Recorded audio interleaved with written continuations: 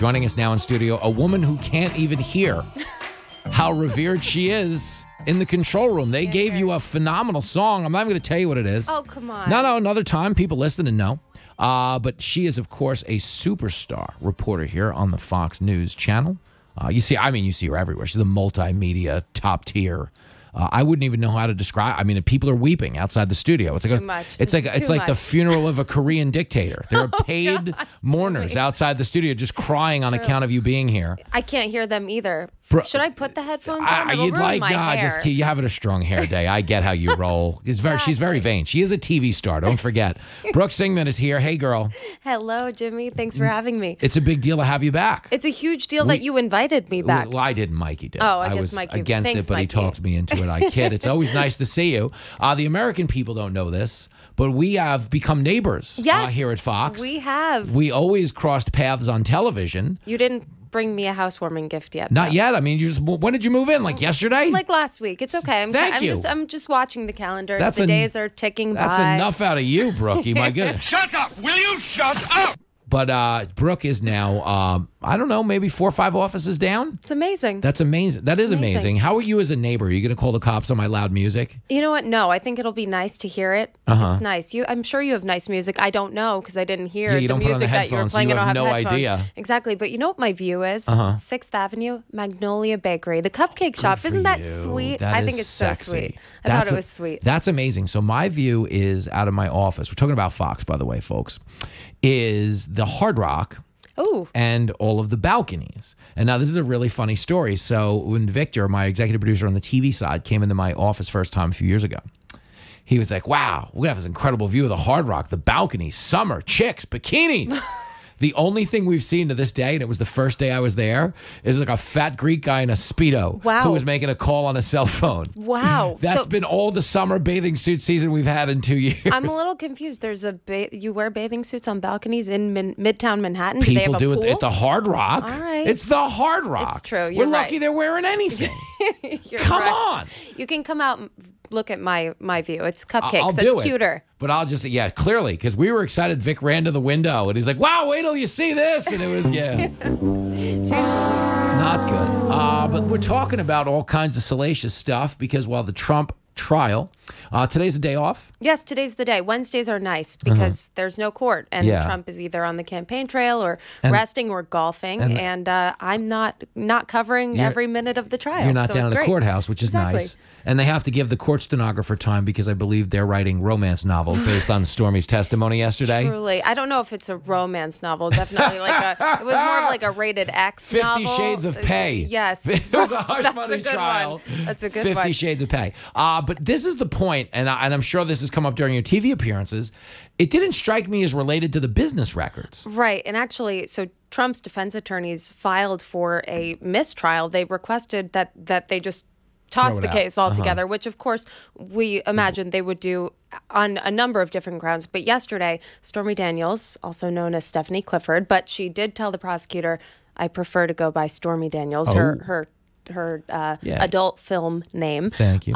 She testified a lot of salacious and, as the judge even described them, unnecessary, risque details about her alleged sexual encounter with the former president back in 2006. And Trump's defense attorneys got up after a lunch break and they said, this is just distracting. This is completely prejudicial. It has nothing to do with the case. And how is the jury even supposed to focus on the charged conduct here when everything she's saying is unrelated to a falsification of a business record? Now, of course, these hush money payments to Stormy Daniels are the crux of if there was a falsified business record, but, the details of this alleged affair, which, by the way, she denied initially in 2018. She said this never happened. And then, of course, her story changed. And we've been hearing a lot from her over the last 5-6 years. Have we ever? We're talking to the great Brooke Singman. She's in studio, day off from the Trump trial. And it just read to me as if a lot of this is designed to get a conviction in the court of public opinion, not necessarily the court of law. Yeah, and you would think, though, that conviction would have already come because all of these allegations have been out since, I guess, none of it's new. If she was trying to sell her story in 2016, so that was before the 2016 election, and then she came out, said there was no affair in 2018, but then when her name was in the headlines, she changed her story and said there was an alleged affair. And we've been hearing from her for years, as I just said, as she wrote a book. It was called Full Disclosure. Is that true? Yes, it was. What a title. And of course, she is an adult film actress and director. Yes. How about that? Director. So give me this, Brookie. I'm trying to keep it together here. It's a family program. Yes, it is. Manson family. The Manson family. As it goes forward, if you get on the stand as a witness and you say you hate the dude, doesn't that impugn your credibility? I mean, it should, right? I mean, how can the jury hear from somebody who's under oath saying, I hate this man, and then really just, trust that they are bargaining in good faith, right? Right. Yeah. I mean, come on. She did say she sold her story to make some money. Yeah. She said it's cost her money too over the years, but she made $130,000 from this story that she was trying to sell. Wow. I didn't know it was 130. Yeah, $130,000 hush money payment. That's it. So just so everybody understands, because honestly, and no offense to the great jurors in New York City that are on this jury, but it's really hard to follow what exactly they are trying to decide, because Bragg charged Trump with 34 counts of falsification of business records in New York. Now, on their face, that's just a misdemeanor. Yeah. But in order to make it a felony, you have to couple it with another misdemeanor or crime. This is the federal thing, right? Now, no, it's not federal. Go ahead. So Bragg now has to convince the jury that Trump falsified business records with the intent of committing another crime, and that other alleged crime is preventing elections. So he's trying to say that he falsified the records to prevent someone else from winning the election or promote his campaign in 2016. But these business records, so here's how it happened. Yeah, this is wild. So this is wild. 'Cause, I'm like, who's following this? Go ahead. It's so crazy. And how can anybody keep track? Because you're listening to a porn star, testifying about an alleged sexual encounter, and you're like, wait, am I? As a juror, I would imagine I would sit there and go, wait, am I trying to prove that this alleged affair happened? Yeah. Am I trying to prove that she was paid? What am I trying to answer What are we going here? for here? So basically, the charge is this: Trump paid Michael Cohen a number of payments of $35,000. Bragg, on the ledger, on the memo, it says legal fees. Bragg is trying to claim that was a falsified record, saying it wasn't a legal fee. It was actually a repayment for the hush money. Okay. But the total payment ends up being like $420,000. So Trump attorneys are like, why would he nearly triple the payment and overpay? That doesn't make sense. But Michael Cohen, his former lawyer who organized this payment, says, oh, no, he was repaying me for this. But then Trump, I did an exclusive interview with him a few weeks ago, and he's like, I was paying my lawyer, which means it was a legal bill, which means it was a legal fee. So what are they talking about? So it's just, it's really, it's hard to follow. But I know, I'm with you. We're all sitting here wow. But Michael Cohen, who has, of course, lost his law license for lying to the court, is a star witness just the same as she is. Yeah, we'll see when he is coming, because of course Bragg's office doesn't really say who's coming and when. They're But keeping isn't that kind of unorthodox too? Yeah, they don't want anybody to really know who's coming and when, and give the defense time to really get ready to prepare. But Michael Cohen, not only did he lie to the courts and had served a jail sentence, but he also lied to Congress. He pled guilty to all of that. And actually today, Chairman of the House Judiciary Committee, Jim Jordan, and Oversight Committee Chairman James Comer actually referred Michael Cohen to the DOJ for a criminal referral, saying he again lied, because you know what Michael Cohen did? Give it to me. In the fall, during the New York Attorney General Letitia James's case, he was on the stand, and one of the Trump attorneys asked him if he lied to Congress during a separate hearing in 2019, and he said yes. So he admitted to lying again. Wow. And now House Republicans are like, hello,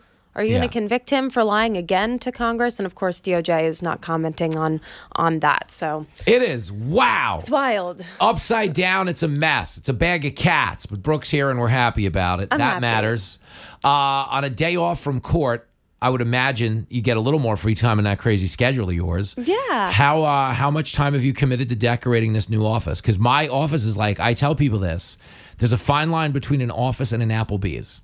Some people decorate too much. Like Emily Compagno should have to give out 2-for-1 appetizers when you go to her office. I haven't seen it. So we have to help. We're going to HGTV this place as you get acclimated. Okay. Because you need to make the 20th floor look good. I got to tell you. I don't want you to bring down my property value. Right. That's I don't want to do that. I want to help you. I want to have good curb appeal and everything as this well. Matters. Now, I can't take any credit. My mom is an interior designer. By the way. And so what did she say? Let's get an orchid and a fun pillow. So far, we have a fun pillow. Couple nice accents. Fun pillow, orchid, not Works. a real orchid. Yeah, White faux orchid, because of course I can't take care of a plant. I'm in court covering the trial. And Come even on. if you weren't, look at you. Exactly. Look You're at a me. Do you mess. think I can handle that? I No, can't. stop it. But yeah, so we have a flower and we have a pillow and we're gonna go from there. It's a little bare. Yeah. But you get there. You know what figure it was out. in there? A velvet couch was waiting for me. A Whoa. light gray velvet couch. I thought, oh my God, was this designed for me? Yeah, they knew that. That's great. I was They probably thrilled. flew that in and had it custom They made. must have, 'Cause right? You matter. You have to come see it. Yeah, I'll stop this by. This is leather. This is we have, cool. Yeah, we have a neighborhood watch meeting every Wednesday, so we'll come by after we're done shooting and stuff like that, Brookie. Amazing. It'll be great. It'll be great. Give me one other thing, and it's not the case I believe you're assigned to, but it sounds like the other stuff is getting delayed till after the election. Whether it's Jack Smith stuff or Georgia stuff or DC stuff. It kind of feels like everything is just being kicked down the line. So yesterday, the federal judge that's presiding over that classified records case of Trump, special counsel Jack Smith charged Trump with, improperly retaining classified records. He pleaded not guilty. That trial was supposed to begin on May 20th. She postponed that indefinitely. She has hearings scheduled into late July, but not a trial date. So we don't know what's going to happen with that, what they'll discover throughout these next hearings. And isn't it weird if you think about this on an optics level? They raided Mar-a-Lago with the FBI and guns drawn. Yeah. Which would create the appearance that they have the goods. Right. And some type of heavy-handed prosecution is imminent. One of the goods, by the way, which is my favorite good of the Mar-a-Lago raid, is a napkin. Yeah. I think it had something to do with Kim Jong-un. It And was written on another napkin. menu or something. Of course, yes, they got classified records. Yes, or there would be no charges. But when you look at like the funny kind of things that were taken as well, it's like, wow, those are the Yeah, they also went through Melania's stuff, I noticed. Yes, I mean, they did. I don't fault them for that. I mean, it's not good etiquette as investigations go. Right. But she is a very underrated first lady. She's not emphasized enough. We had a supermodel first lady that speaks 5 languages. Yes, Do you we realize did. like if she was married to a liberal, we'd have like 7 federal buildings named after her by now. I think that you might be right about real. that. And she's not involved in this cycle right now. I mean, she just she has her own charity and she helps to raise funds for foster children to go and get college educations. And she does all of this.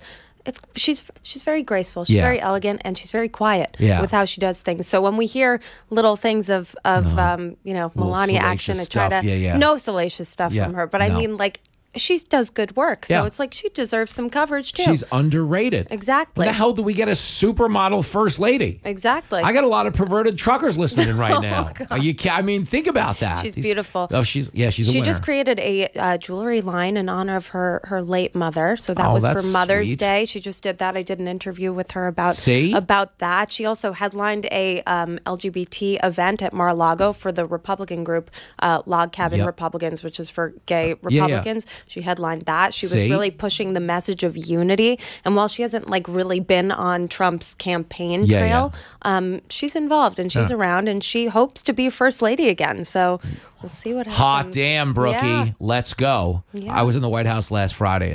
It needs your mom to make it over. It needs help. It has like a little bit of a museum vibe in there right now. So maybe just a little flair. That's what I'm saying. Would you say a couple of velvet couches and a throw? I think that's what got Clinton in trouble, though. I think you maybe can't make no the velvet. couches too comfy. No, They run maybe- out of things to do on them after a Oh while. my goodness. So Behave, gross. Brookie. So gross. My neighbor, you know you love her, Brooke Singman.